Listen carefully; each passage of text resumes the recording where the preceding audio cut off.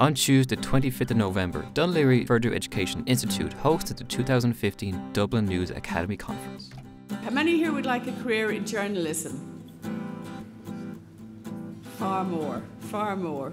So that tells you something about the attractiveness of both careers and the interest that people have in journalism and in politics. And yet the two worlds, very often come together, obviously.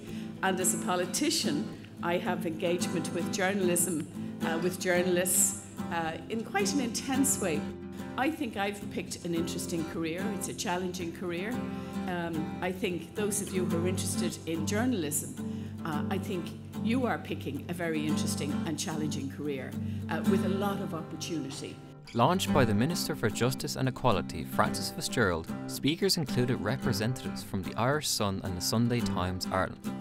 You're always going to attract criticism no matter what you do, no matter how well researched your piece is, how legally sound it is. There's always going to be someone out there who doesn't like what you have to say just because you've said it. News Academy's mission is to invest in the future of journalism, helping and inspiring the next generation of those who might one day work in the industry. What Tony and Rebecca said, the race to be first isn't the right race to be in, it's the race to be right. I think, you use Twitter and Facebook and Snapchat and Instagram as purely as news sources. They're primary sources of news now, but they still require the checks and balances. They need to be fully verified, and you go when it's right.